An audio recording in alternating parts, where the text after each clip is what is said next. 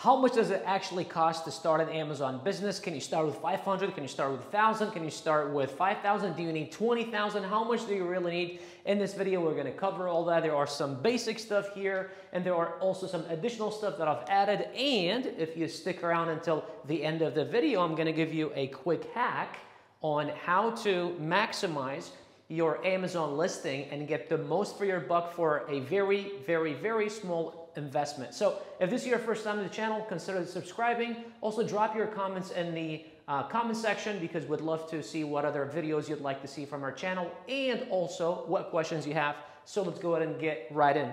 The very first thing is tools. Now, why are tools important? Because when you're first starting out, you need to be able to analyze numbers. You need to be able to look at different categories and different trends and different things that are happening in the market. And going through it manually is not the best use of your time. Trust me on this. This is how I did it 6-7 years ago when I first started.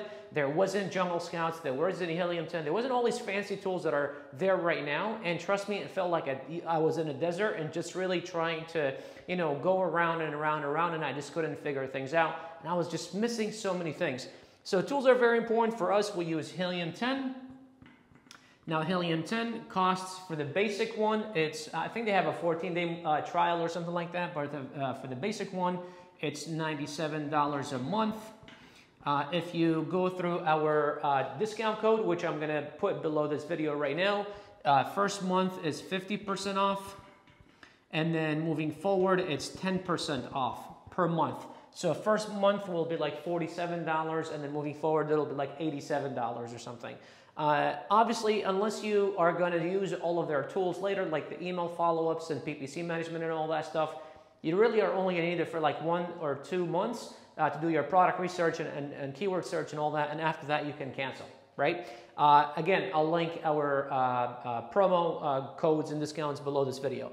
The second thing is product. Obviously, this is very important. If you don't have a product, well, what the hell, right?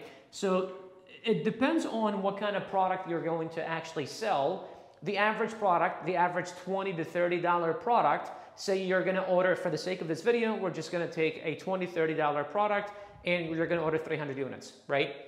So on average, we say that you should, and your DDP price, this is important, you want to write this down, your DDP price should be not more than your sell price should not, your DDP price should not be more than 25 to 35% of your sell price. So if your target sell price is, say, for ease of numbers, is $20, then your DDP price, DDP is manufacturing plus shipping included, right, all the way to Amazon's warehouse. $20, then your DDP price should be not more than $5 to $6.50 per unit, right? Times 300 equals, let me grab my calculator. So if we have $5 times 300, so this is 15. So 1,500 to 650 times 300, 1950. Okay, so this is if you're going to sell a $20 product and if you're going to order 300 units. And this should be your DDP price, 5 to 650. So 25%, always think with 25%, okay? So you should be investing about this much. Now the second thing is going to be the third thing is going to be your photography. You could definitely do your own pictures, but I've seen students take like this little photo booth thing or whatever, the black box, and then do it themselves. I personally would highly suggest that you guys do a professional. We have our own that we provide for our own students, and usually these cost between $150 to $250 for seven Amazon AMZ pics. So Amazon ready pictures, infographic, the right size, all that stuff ready to go. Okay, again, $150 to $250. You could do it. There is a cheaper way. You could do your own. Hire someone on Fiverr. Do not use your supplier's pictures. Please do yourself a favor. Do not use your supplier's pictures because they've sent them to tens of other people, and other sellers are going to have those pictures on their listings as well, and it's just not going to look pretty. Invest that money there. It's a one-time investment, and trust me when I say this, it'll definitely be worth it. Now look, if you're enjoying this video so far, smash that thumbs up button for me. And if this is your first time to the channel, consider subscribing. So let's go to number 4. This is UPC. I used to always suggest Barcodes Mania, just regular UPC, and it was like, I think 3 for $10, but you could do GS1, which is the place where Amazon suggests or recommends. I want to say, I think they lowered their price because before you had to pay $250 per year, and you would get up to 10, and you'd need to renew. But I think now you could buy one, and I want to say it's either $25 or $50, right? So just for the sake of this video, we're going to say $50 just in case, because I don't want you guys to, I don't want to say a number. I don't want to be conservative, right? So $50. Listing. Now this is optional to actually hire someone to do it. I don't know what your experience is. I don't know if you have a program that you're enrolled in. If you did, then they should teach you how to do it. We teach our students how to create optimized listings, but then we also like for our business, we have someone that we've outsourced that task and they do it for us. This is all they do. This is their business, right? They create listings, very well optimized. They ask you for your keywords. They do keyword search. They do all that. So that's very important because not only creating a pretty looking listing is important, but also what keywords that listing is optimized for is very important, because when the customer is searching, you want your product to show up and not somebody else's. This is optional. Again, you could do it yourself, but if you do it for our students, so it's usually between $150 to $200. For our BJK University students, it's $115. And this money doesn't come to us. It's a third-party company, but you would get charged $150 if you go to them, but they charge our BJK University students $115, so it's a $45 or $35 discount. Okay. LLC. This is not very important, but I'm going to talk about it here in just a second. Now, look. If this sounds complicated for you and you're trying to sell on Amazon and you're like, Bashar, this sounds great, but I want to make sure that, this is not a joke, right? $2,000 here. I mean, it adds up. We're talking about a $3,000 to $5,000 budget just for the product, not including coaching or any of that. So if you want to have a professional walk you through it and make sure that you avoid making as many mistakes as possible, and accelerate your learning curve and accelerate profitability, get the profitability as quickly as possible, below this video, you can go to a short presentation where we explain to you what BJK University is all about and how you can get involved. So be sure to check out that link. So LLC, as a business, any business, doesn't matter what you're doing. If you're doing Amazon FBA or whatever business you're doing, you want to make sure that you as a person and your business, there is a wall, or there's something that's what's the word that I'm looking for? Something that's separating you between you and the business, especially when you're selling products. For instance, whatever happens, like when I owned the restaurant, right? It's very possible that someone can come in something that's spoiled in the fridge, cook didn't see it, they cook it, they get food poisoning. Or, because it was a bar, people are drinking. What if someone got into a fight, cracked someone's skull open? The business can get sued, right? If the business goes under for whatever reason, they get sued, we can't afford to pay them, whatever, you don't want the person to come after your assets, right? So whatever happens in your business, you want it to be contained in the business. The business assets, all that can go. But then if you own your own house or have money in the bank personally, you don't want people to be able to come after that. That's number one. Number two, entities are a great shell for, they're called shell corporations, kind of, for taxes. They're tax havens pretty much, because as a person, you pay taxes at the highest rates, but a company can write things off, right? Like for instance, electricity, I write this off on my business, but as a person, I cannot write anything off. And it's the main reason why, as an employee, as a W-9 employee, you get your taxes taken out of your check before you even take your check, because the government does not trust you. But as a business, all of your money comes to you, and after all of your expenses, you only pay the government taxes on what's left, right? So that's one of also the most important ones. Obviously, when you're starting, you're probably not going to be making a whole lot of money, even if you're going to be for the first 6 to 12 months. It is an additional cost of, depends on if you're going to do it yourself. I know that I filed an LLC about 3-4 months ago through LegalZoom. It took about 2 to 4 weeks or something like that, and it cost me between $500 to $700. I'm not exactly sure. So let's just say between $500 to $1,000. Again, this is not a must when you're first starting out. If you're working on a low budget, this is definitely not necessary. You could do it 6 to 12 months later, no problem, right? Worst case scenario, you might pay a few $100, depends on how much you're gonna make. You might pay a little extra on taxes, but hey, it's not a sprint, it's a marathon. Even if you have to pay a little extra on taxes first year, whatever, next year, moving forward, you're gonna be good, okay?